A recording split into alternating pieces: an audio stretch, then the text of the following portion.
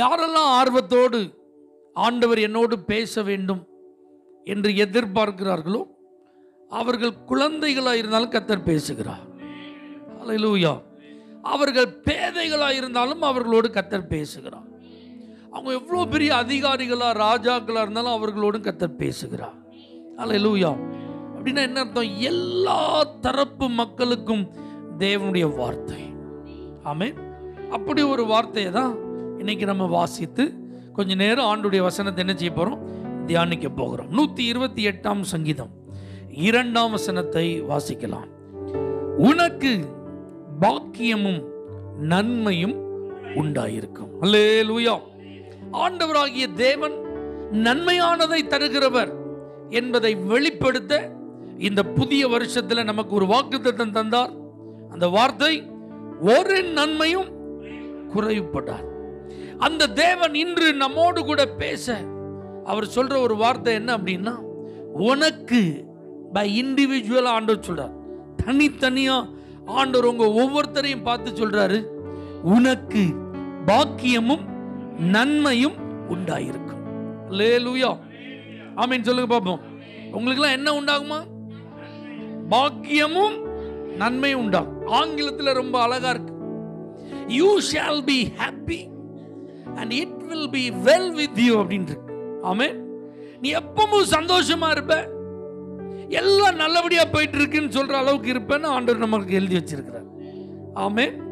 இப்ப பாருங்க, நம்ம வெளிநாட்டுலலாம் ஒருத்தர் சந்திக்கும் போது how are you doing அப்படின்னு கேட்பாங்க. அதுக்கு அவங்க ரிப்ளை பண்ணுவாங்க, doing well. நம்மளாம் ஒருத்தர் சந்திக்கும் போது பேசலாம், எப்படி இருக்கீங்க, சுகமா இருக்கீங்களா அப்படின்னு கேட்குறோம். அப்போ நம்ம அதுக்கு ரிப்ளை பண்ணுறோம், நல்லா இருக்கேன், சுகமா இருக்கேன் அப்படின்னு நம்ம என்ன செய்யறோம் சொல்கிறோம். ஆனால் கூப்பிட்டு உட்கார வச்சு உண்மையில் எப்படி இருக்கீங்கன்னு கேட்டால், அதை ஏன் கேட்குறீங்க பாஸ்டர், ஒன்றா ரெண்டா, இதை சொல்லவா அதை சொல்லவா, அங்கே அப்படி இருக்குன்னு சொல்லவா இங்கே இப்படி இருக்குன்னு சொல்லவான்னு ஒரு பெரிய லிஸ்ட் போடுற மாதிரி நம்முடைய வாழ்க்கை என்ன செய்யாது, இருக்காது என்பதை புரிந்து கொள்ளத்தான் இன்று கர்த்தர் உங்களோடு கூட பேசுகிறார். நீங்க எப்பவும் சிரிச்சுட்டே இருக்கணும். அப்படின்னா சந்தோஷமா இருக்கணும், ஹாப்பியா இருக்கணும், மகிழ்ச்சியா இருக்கணும்.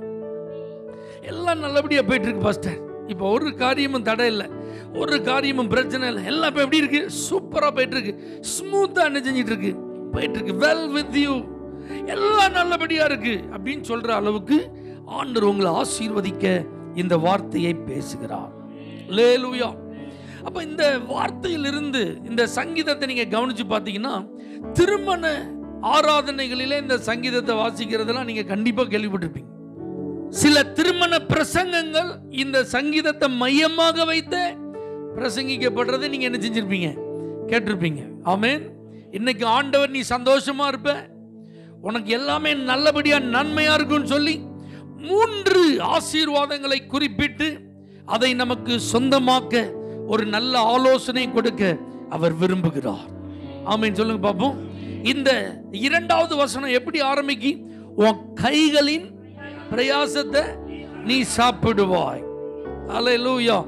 ஆங்கிலத்தில் எப்படி இருக்கு தெரியுமா, when you eat the labor of your hands. அப்படின்னா என்ன அர்த்தம், உன் கையினால நீ உழைச்சி பிரயாசப்பட்டு அந்த சம்பாத்தியத்தை சாப்பிடும்போது உனக்கு சந்தோஷமா இருக்கும். அல்லேலூயா. உனக்கு பாக்கியம்.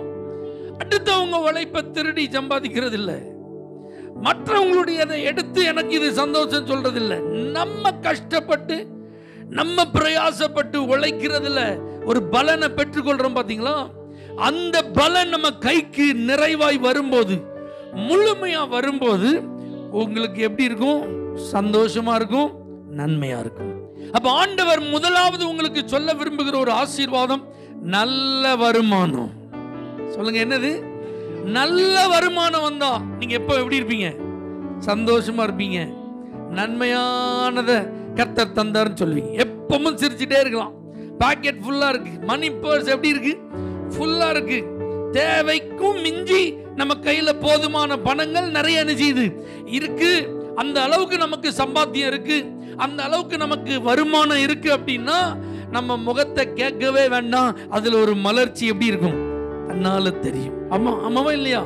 அப்ப ஆண்டவர் இன்னைக்கு உங்களை பார்த்து சொல்ற ஒரு காரியம், நல்ல வருமானத்தை நான் உனக்கு தருவேன் என் மகனே, என் மகளே, உனக்கு நான் நல்ல வருமானத்தை தருவேன். அப்படி வருமானம் வரும்போது நீ மகிழ்ச்சியும் நன்மையும் அனுபவிப்பாய். அப்போ நீங்க நினைச்சிடக்கூடாது, எங்கேயாவது போய் அச்சடிச்சுட்டு வந்தாதான் இதெல்லாம் நடக்கும் பாஸ்டர்.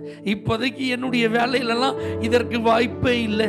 என் சூழ்நிலையில் எனக்கு இருக்கிற இன்கம் எல்லாம் கால்குலேட் பண்ணி பார்த்தா 15ஆம் தேதிக்கு அப்புறமே எப்படி இருக்கு, கொஞ்சம் கஷ்டமாக தான் இருக்கு.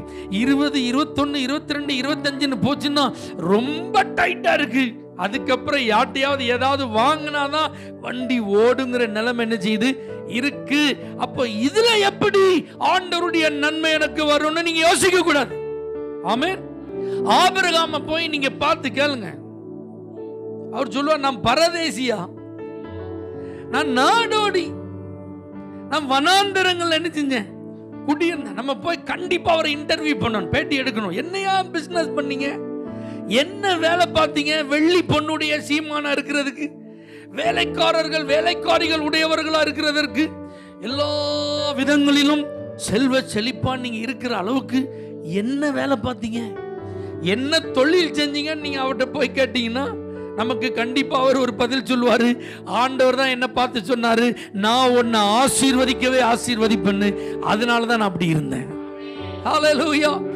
ஈசாக்க பார்த்து நீங்க, உங்க அப்பா பணக்காரரா இருந்ததுனால நீ ரொம்ப செல்வ செழிப்பா இருந்தியாப்பா அப்படின்னு கேட்டா அவர் சொல்லுவார், அட நீங்க வேற, எங்க அப்பா காலத்தில் உள்ள அந்த கிணறெல்லாம் நான் பயன்படுத்தணும்னு போனா என்னை விரட்டி விட்டாங்க, அந்த கிணறுகள் எல்லாம் தூர்த்து போட்டார்கள்.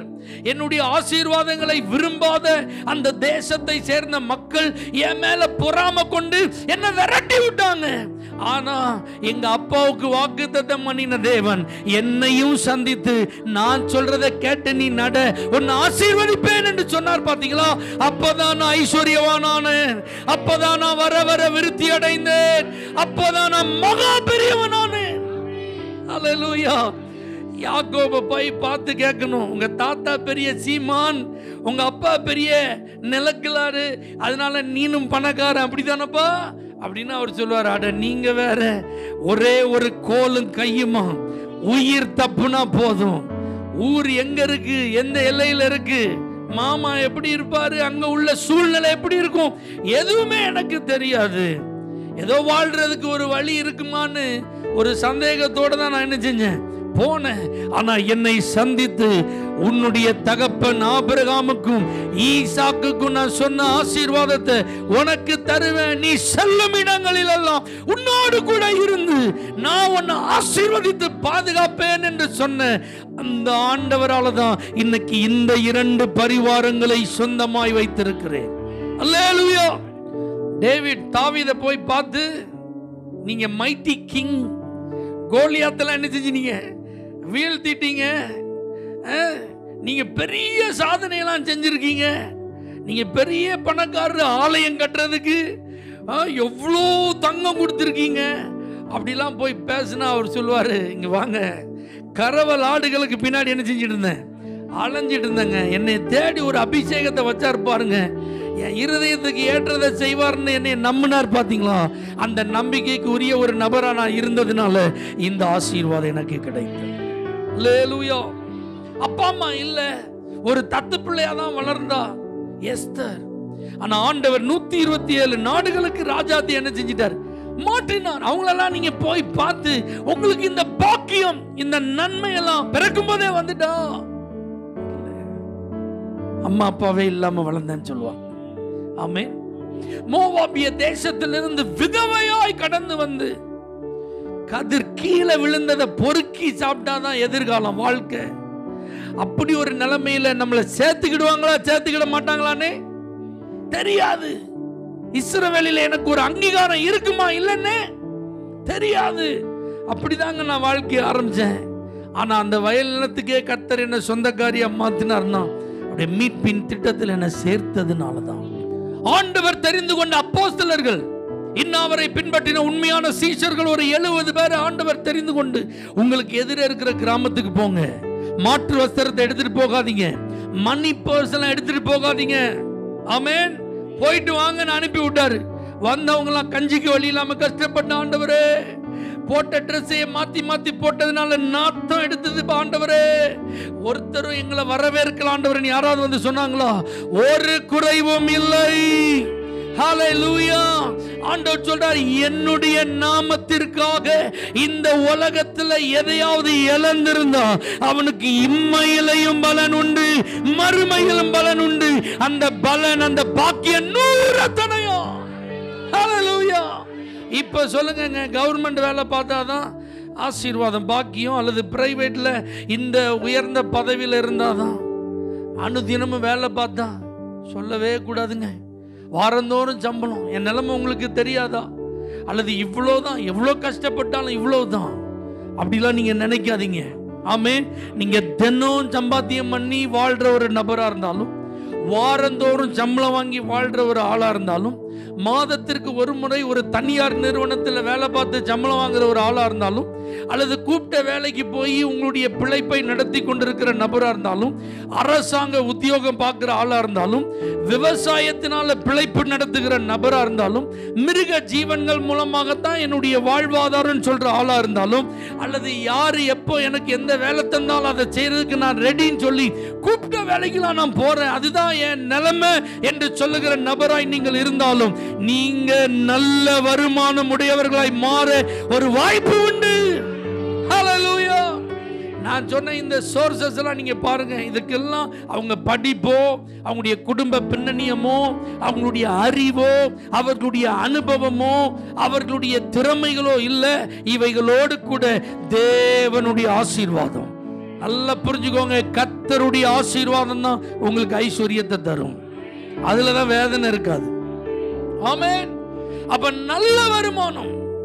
உங்க வருமானம் என்ன வருமானம்? இன்னைக்கு நீங்க எவ்வளவு சம்பாத்தியம் பண்றீங்க? ஒரு நாள் சம்பளம் வாங்கணும்னு கிடைச்சிட்டா கொண்டு போங்க, ஆண்டவர்கிட்ட முன்னாடி வைங்க. இந்த வருமானத்தை நீங்க தந்ததற்காக நன்றி. ஒரு வாரம் சம்பளம் உங்க கையில கிடைக்கும், அதை ஆண்டவர் சமூகத்துக்கு கொண்டு போங்க. முழங்கால் போட்டு அதை ஆண்டவருக்கு முன்னாடி வைங்க. இந்த சம்பளத்துக்காக நன்றி. ஆமென். ஒரு மாதம் கிடைக்குதா, அல்லது உங்களுக்கு எப்படி உங்களுடைய வருமானம், சோர்ஸ் ஆஃப் இன்கம் எப்படியோ அதை அப்படியே கொண்டு போய் ஆண்டவர்கிட்ட கொடுங்க. ஆண்டவரே, இதுதான் என்னுடைய வருமானம், இதை நீர் ஆசீர்வதியும் என்று நீங்க ஜெபித்து பாருங்க. கர்த்தருடைய ஆசீர்வாதம் அந்த வருமானத்தில் இருக்கும். அப்ப நீங்க சொல்லுவீங்க, எனக்கு இப்ப நல்ல வருமானத்தை கர்த்தர் தந்தபடினால் நான் பாக்கியமுள்ள நபரா இருக்கிறேன், நான் நன்மை அனுபவிக்கிற ஒரு நபரா இருக்கிறேன். அல்லேலூயா. அப்ப ஆண்டவர் உங்களுக்கு எல்லாம் என்ன தர போறாரு? நல்ல வருமானம். 3வது வசனத்தை நீங்க கவனிச்சு பாருங்க. உன் மனைவி உன் வீட்டோரங்களில் கனிதரும் திராட்சை கொடியை போல் இருப்பாள், உன் பிள்ளைகள் உன் பந்தியை சுற்றிலும் ஒலிவ மர கன்றுகளை போல் இருப்பார்கள். அல்லேலூயா. அப்ப 2வது நல்ல குடும்பம். ஆமென் சொல்லுங்க பாப்போம். நல்ல வருமானம் தர்ற ஆண்டவர் 2வது என்ன தருவார்? நல்ல குடும்பத்தை தருவார். நல்ல வேலை பார்க்குற ஆளுக்கு தான் பொண்ணு பார்த்து கட்டி வைப்பாங்க. ஆமென். இவருக்கு ஒரு பொண்ணை கட்டி வச்சா இவர் என்ன செஞ்சிருவாரு? காலம் தள்ளிடுவாரு. அந்த பொண்ணுக்கு ஏதாவது வாங்கி கொடுத்து என்ன செஞ்சிருவாரு? குடும்பத்தை நடத்திடுவாருன்னு நம்ம சொல்றோம்ல. அதை மாதிரி முதல்ல ஆண்டவர் நம்மளை வருமானத்தில் ஆசீர்வதிச்சு அதுக்கப்புறம் எதை ஏற்படுத்துறாரு? நல்ல குடும்பம்.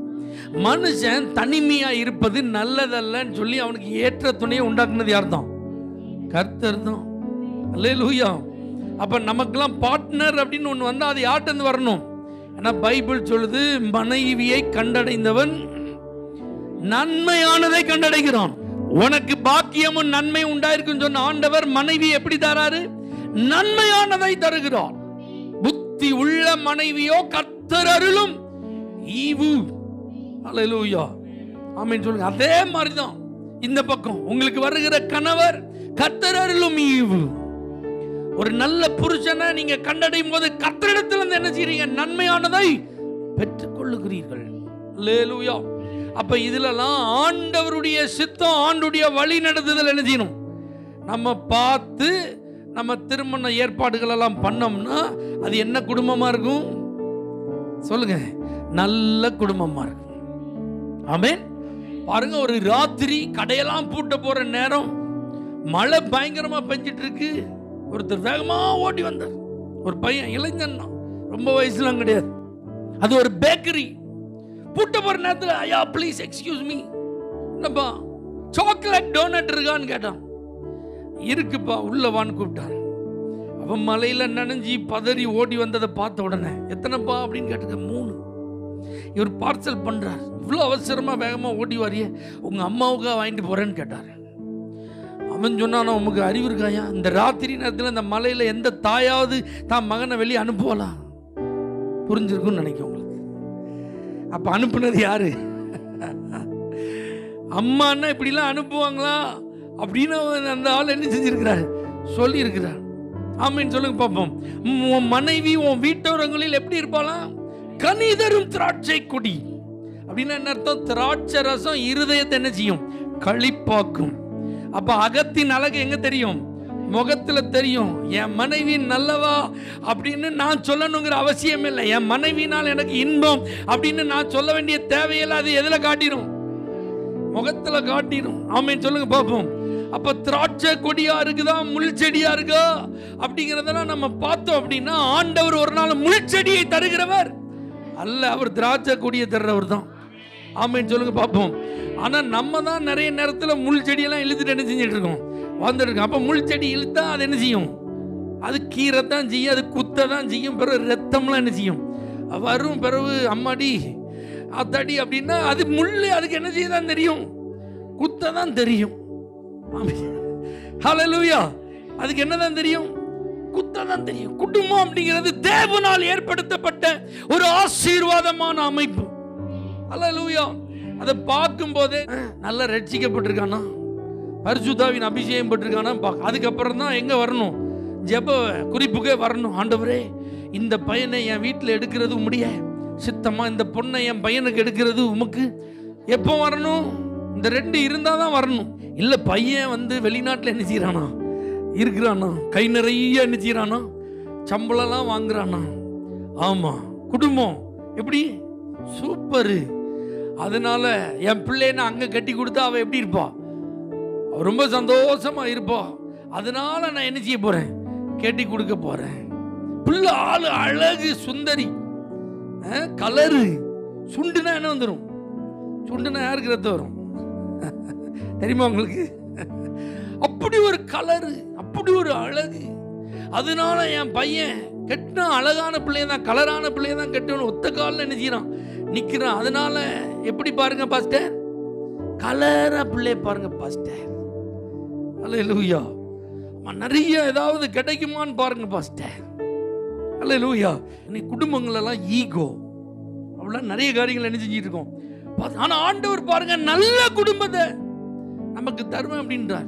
உன் பிள்ளைகள் உன் பந்தியை சுற்றில எப்படி இருப்பாங்க? ஒலிவ மர கன்றுகளை போல இருப்பாங்க. உனக்கு ஆசீர்வாதமா இருப்பாங்க, உபயோகமானவங்களா இருப்பாங்க. ஆண்டவருடைய நாமம் அதன் மூலமா என்ன செய்யும்? உன் பிள்ளைகள் கர்த்தரால் போதிக்கப்பட்டிருப்பாங்க. உன் பிள்ளைகள் சமாதானம் பெரிதா இருக்கும். உன்னிடத்தில் உள்ள உன் பிள்ளைகள் எல்லாம் கர்த்தர் வேலையடைத்து என்ன செய்வார்? பாதுகாப்பார். இது ஆசீர்வாதம். நல்ல குடும்பம், இது தேவன் தரும் ஒரு ஆசீர்வாதம். இப்ப புருஷன் சரியில்லைன்னா மனைவியால சிரிச்சிட்டு இருக்க முடியுமா? மனைவி சரியில்லைன்னா புருஷனால சிரிச்சிட்டு இருக்க முடியுமா? எனக்கு ரொம்ப நன்மை பாஸ்டர் ஆண்டவர் செஞ்சிருக்கார் சொல்ல முடியுமா? சொல்ல முடியும். பிள்ளை சரியில்லைன்னா சொல்ல முடியுமா? நீ வெளியில பெருமைக்கு சில காரியத்தில் என்ன செஞ்சுக்கிடலாம், பேசிக்கலாம். அப்படி இப்படி அதை செஞ்சிருக்கு, இதை செஞ்சிருக்கு, அங்க போகிறார், இங்க வருகிறார், இதை சாதித்தார், அதை. ஆனா அது சரியில்லையே, வெளியில என்ன செய்ய முடியல, பேரு கெட்டு போய் கிடக்க. அப்படின்னா அந்த குடும்பத்தில் மகிழ்ச்சி இருக்குமா? இருக்கு. ஆனா தேவன் அவருடைய பிள்ளைகளாகி நமக்கு நல்ல குடும்பத்தை தந்து அதை ஆசீர்வதிக்கும் போது நமக்கு எப்படி இருக்கும்? யோசுவா போல சொல்றதுக்கு ஒரு வாய்ப்பு இருக்கும். நானும் என் வீட்டாருமோ வென்றால் கர்த்தரையே சேவிப்போம். ஏசாயா போல சொல்றதுக்கு ஒரு வாய்ப்பு இருக்கும். நானும் கர்த்தர் எனக்கு கொடுத்த பிள்ளைகளும் இஸ்ரவேலிலே அற்புதங்களாகவும் அடையாளங்களாகவும் இருக்கிறோம். அல்லேலூயா. அப்ப குடும்பம் ஒரு ஆசீர்வாதம். உங்களுக்கு நல்ல குடும்பத்தை கர்த்தர் என்ன செய்யணும்? ஐயோ, நான் கல்யாணம் கட்டிட்டேன் பாஸ்டர், பிள்ளையெல்லாம் பிறந்துட்டேன், வளர்ந்துட்டேன், பறந்துட்டேன், இப்போ என்ன செய்யறது? ஒன்றும் பிரச்சனை இல்லை. அதுக்கு கடைசியில் நான் உங்களுக்கு சொல்றேன். ராமேன்னு சொல்லுங்க பாப்போம். ஹல்லேலூயா. ஆனா வளர்ந்து வரும்போதே ஒழுங்கா வளர்த்துருங்க. ஆமென். வளர்ந்து வரும்போது என்ன செஞ்சிருங்க? ஒழுங்கா வளர்த்துருங்க. கர்த்தருக்குள்ள என்ன செஞ்சிருங்க? வளர்த்துருங்க. சொல்லி கொடுக்க வேண்டியதை ஒழுங்கா என்ன செஞ்சிருங்க? தெளிவா சொல்லி கொடுத்துருங்க. இதுதான் இப்படித்தான் அப்படிங்கிறதுல நம்ம ஒரு நாள் என்ன செய்யக்கூடாது? விட்டு கொடுக்கவே கூடாது. ஆமென் சொல்லுங்க பாப்போம். அப்படிலாம் விட்டு கொடுத்து கொடுத்து கொடுத்து கடைசியில் பாதிக்கப்பட போறது யாரா தான் இருக்கும்? நாம தான். விட்டு கொடுத்தவர்கள் கெட்டு போனதில்லை. அந்த பழமொழியை கொண்டு போய் இங்க என்ன செய்யக்கூடாது, சேர்க்க கூடாது. கெட்டு போனவர்கள் விட்டு கொடுத்ததில்லை, இதுலலாம் என்ன செய்யக்கூடாது, கொண்டு வந்து சேர்த்துட்டு இருக்க கூடாது. ஆமென் சொல்லுங்க பாப்போம். அல்லேலூயா. அப்ப கர்த்தர் தரும் புருஷன், கர்த்தர் தரும் மனைவி, கர்த்தர் தரும் பிள்ளைகள், அவர்கள் ஆசீர்வாதமா இருக்கும்போது அது ஒரு நல்ல குடும்பம். அப்ப நமக்கு அது எப்படி இருக்கும், சந்தோஷமா நன்மையா இருக்கும். ஹல்லேலூயா. அடுத்த நல்ல வாழ்க்கை ஆண்டவர் அதுல எப்படி எழுதி வச்சிருக்கிறார் பார்த்திருக்கீங்களா? 5வது வசனம், நீ ஜீவன் உள்ள நாளெல்லாம் எருசலேமின் வாழ்வை காண். 6வது வசனத்தில் பார், நீ உன் பிள்ளைகளின் பிள்ளைகளை இஸ்ரவேலுக்கு உண்டாகும் சமாதானத்தை காண்பாய். அப்ப பாருங்க, நல்ல வருமானத்தை தர்றாரு, நல்ல குடும்பத்தை தர்றாரு, அதுக்கப்புறம் நல்ல வாழ்க்கையை தருகிறார். ஆமென் சொல்லுங்க பாப்போம். இந்த வார்த்தை ரொம்ப நீங்க கவனமா கவனிக்கணும். நல்ல வாழ்க்கையை தருகிறார். ஆமென். என்ன தருகிறார்? முதல்ல என்ன தர்றாரு? நல்ல வருமானத்தை தர்றாரு. இரண்டாவது என்ன தர்றாரு? நல்ல குடும்பத்தை தர்றாரு. மூணாவது நல்ல வாழ்க்கையை தர்றாரு. வாழ்க்கைன்னா என்னன்னு புரிஞ்சுக்கிடணும். ஆமென் சொல்லுங்க பாப்போம். சிலர்லாம் கல்யாணம் தான் வாழ்க்கை நினைச்சிட்டு இருக்கான்.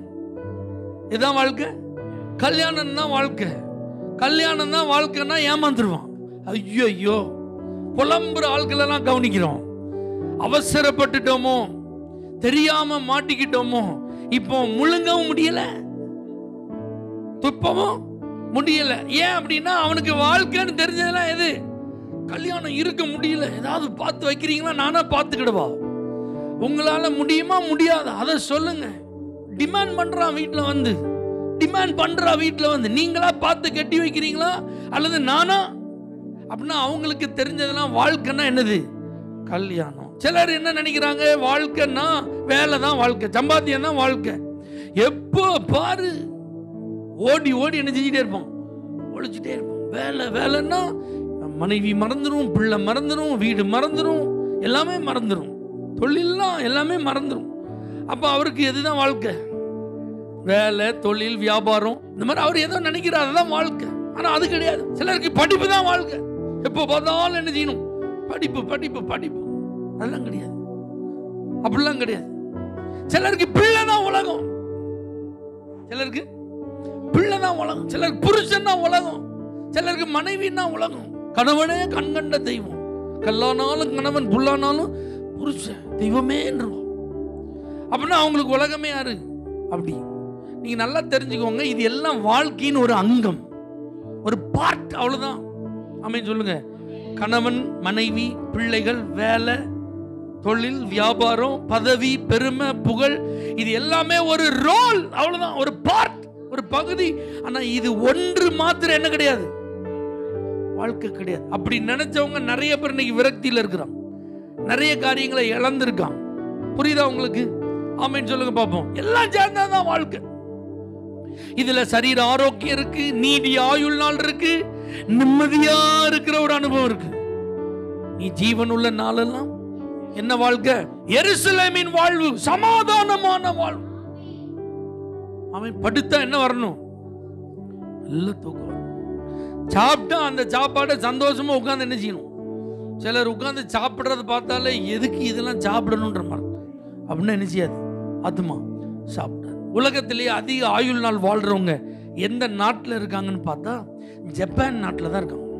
எந்த நாட்டில் இருக்காங்க? அப்போ அங்கே போய் ஆராய்ச்சி பண்ணாங்க, இவங்கெல்லாம் இவ்வளோ ஆயுள் நாட்களோட இருக்கிறதுக்கு என்ன காரணம்? ஆவரேஜாக 90+ மேலே நிறைய பேர் இருக்காங்க. 90 வயசுக்கு மேலே பாட்டி தாத்தா நிறைய பேர் இருக்காங்க. அப்போ இதுக்கு என்ன காரணம் அப்படின்னு பார்த்தா, அவங்க எல்லாருமே நல்ல ஒரு ஜாயின்ட் ஃபேமிலி நினைக்கிறாங்க, இருக்கிறாங்க, கூட்டு குடும்பமாக நினைக்கிறாங்க, இருக்கிறாங்க. அப்படி இருக்கிறதுனால என்ன நடக்கு? பிள்ளைகள் பிறக்கும் போது அவர்களை வளர்ப்பதற்கு வேண்டிய நல்ல ஆலோசனைகள், பராமரிப்பு கிடைக்கும். வளர்ந்து வாலிபம் ஆகும்போது அவர்கள் செய்யும் தவறுகளுக்கு ஏற்றாற் போல எச்சரிப்பும், செய்ய வேண்டிய காரியங்களுக்கு வேண்டிய ஆலோசனை என்ன செய்யுது? கிடைக்கும். இவங்க முதிர் வயது ஆகும்போது இவங்களுக்கு வேண்டிய சப்போர்ட், உதவி, ஆதரவுலாம் அவங்களுக்கு கிடைக்கும். குடும்பங்கள் ஏதாவது பிரச்சனை அப்படின்னா மொத்தமா உட்கார்ந்து எல்லாரும் பேசி அதை கலந்து அதுக்கப்புறம் ஒரு நல்ல சுமூகமான ஒரு தீர்வு எடுத்து அட்ஜஸ்ட் பண்ணி போறதுனால அவங்க சமாதானமா இருக்கிறாங்களாம், ஹாப்பியா இருக்கிறாங்க. அதனாலதான் அவங்க எப்படி இருக்காங்க? சுறுசுறுப்பா இருக்கிறாங்க. ஜப்பானீஸ் பார்த்துருக்கீங்களா? சோம்பேறி யாரையாவது பார்த்துருக்கீங்களா? ரொம்ப ஆக்டிவா இருப்பாங்க, ரொம்ப சுறுசுறுப்பா இருப்பாங்க. உழைப்புல ரொம்ப முக்கியத்துவம் வாய்ந்தவங்களா இருக்கிறாங்க. அவங்க ஆயுள் நாள்லாம் எப்படி இருக்கு? அப்ப பாருங்க, வேலை இருக்கு, அவன்கிட்ட டெக்னாலஜி இருக்கு, குடும்பம் இருக்கு, எல்லாமே என்ன செய்யுது இருக்கு. அத்தனையும் சேர்ந்ததான் வாழ்க்கை.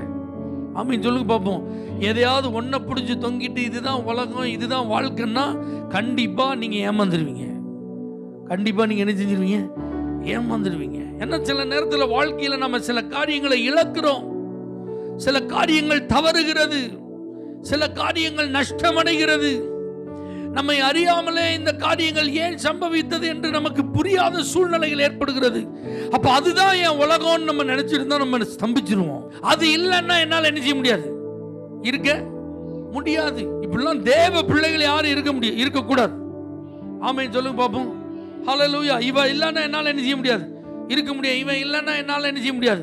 இருக்க முடியாது. இதெல்லாம் கிறிஸ்தவ குடும்பங்களில் நடக்குதுன்னா கேவலமா இருக்கு, வருத்தமா இருக்கு, வேதனையா இருக்கு. ரட்சிக்கப்படாத ஒரு ஆத்மா வந்து நின்று இதை கட்டி வைக்கலன்னா நான் செத்துருவேன்னு சொன்னா சரி போ, அவன் தலையெழுத்து யாரால மாற்ற முடியும் நினைச்சிக்கலாம்.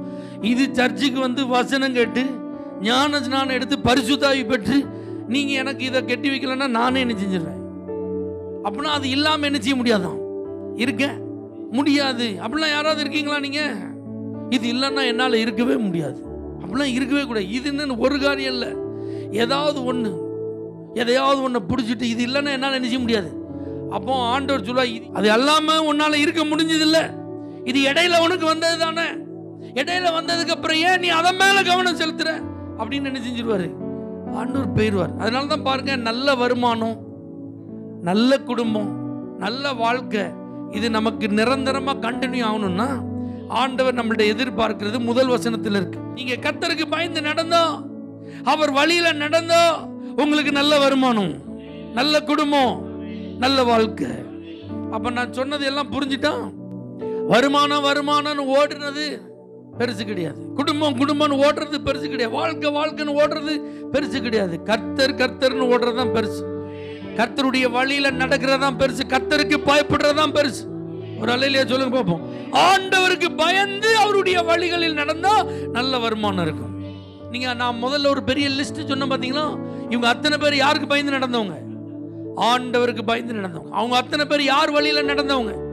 ஆண்டவருடைய வழியில நடந்தவங்க. நீங்க இப்ப சொல்லுங்க, கர்த்தருக்கு பயப்படுதல்னா என்ன உங்களுக்கு தெரியும்ல? நீங்க உடனே சொல்லு, தீமையை வெறுப்பது கர்த்தருக்கு பயப்படும் பயம். ஹல்லேலூயா. உண்மைதான். ஆனா கர்த்தருக்கு பயப்படுறது எல்லாருக்கும் இருக்கு. இப்ப இதுல கர்த்தருக்கு பயந்து அவர் வழிகளில் நடக்கிறவன் எவனோ அப்படின்னு புருஷனை குறித்து சொல்ல, ஒரு ஆணை குறித்து சொல்லப்பட்டு நீதிமொழிகள் 31:30 நீங்க பாருங்க, கர்த்தருக்கு பயப்படுகிற ஸ்திரீயே புகழப்படுவாள் அப்படின்னு எழுதியிருக்கு. சங்கீதம் 34:11 பாருங்க, கர்த்தருக்கு பயப்படுகிறத பிள்ளைகளே நீங்க என்னிடத்தில் வந்து கேளுங்க, நான் உங்களுக்கு சொல்லிக் கொடுக்கன்னு அழைப்பு இருக்கு. இப்ப சொல்லுங்க, கர்த்தருக்கு யார் பயந்து நடக்கணும்? ஆணா இருந்தாலும் பயந்து நடக்கணும், பெண்ணா இருந்தாலும் பயந்து நடக்கணும், கணவனா இருந்தாலும் பயந்து நடக்கணும், மனைவியா இருந்தாலும் பயந்து நடக்கணும், பிள்ளையா இருந்தாலும் பயந்து நடக்கணும். ஹல்லேலூயா. யாரா இருந்தாலும் நம்ம யாருக்கு பயந்து நடக்கணும்? கர்த்தருக்கு பயந்து அவருடைய வழியில நடந்தாதான் நல்ல வருமானம், நல்ல குடும்பம், நல்ல வாழ்க்கை. இதுல எங்கேயாவது தவறு நடந்துட்டு, இப்போ சரியா நான் முதல்ல சொன்ன பாத்தீங்களா, ஐயோ இது தெரியாமலே கல்யாணம் ஆயிட்டேன், ஐயோ இது தெரியாம பிள்ளைகள்லாம் சிறகடிச்சு என்ன செஞ்சுட்டு பறந்துட்டேன், நான் இப்ப என்ன செய்ய? ஒன்னும் செய்ய வேண்டாம், நீங்க கர்த்தருக்கு பயந்து நடங்க. இப்ப இருக்கிற நீங்க என்ன செய்யுங்க?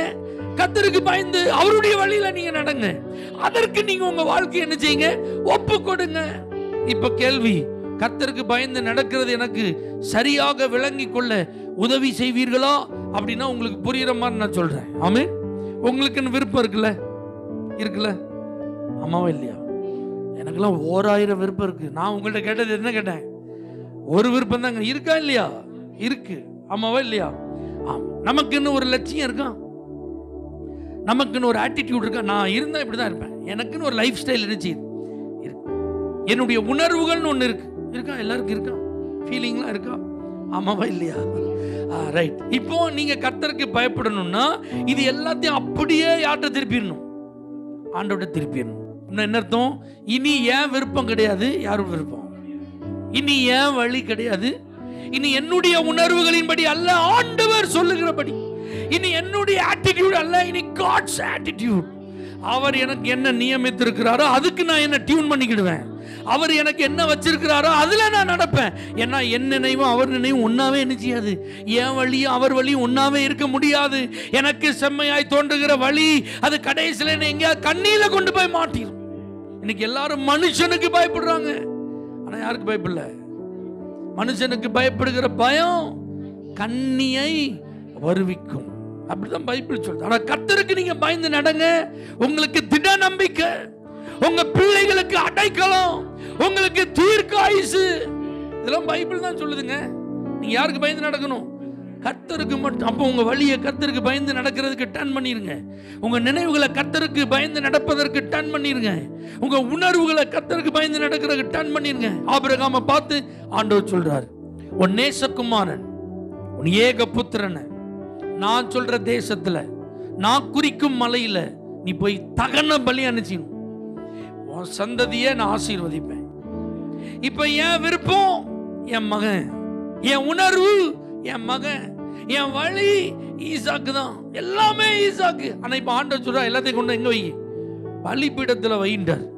அது எப்படி? உன் இஷ்டத்துக்கெல்லாம் கிடையாது. நான் சொல்ற தேசம் வரைக்கும் நீ நடந்து வரணும், நான் சொல்ற மலை மேல நீ ஏறணும், அங்க நான் குறிக்கிற இடத்துல தான் நீ பலி செலுத்தணும். இப்ப பாருங்க, நம்மால கை காலெல்லாம் கட்டி கத்தியெல்லாம் வாங்கிட்டாரு.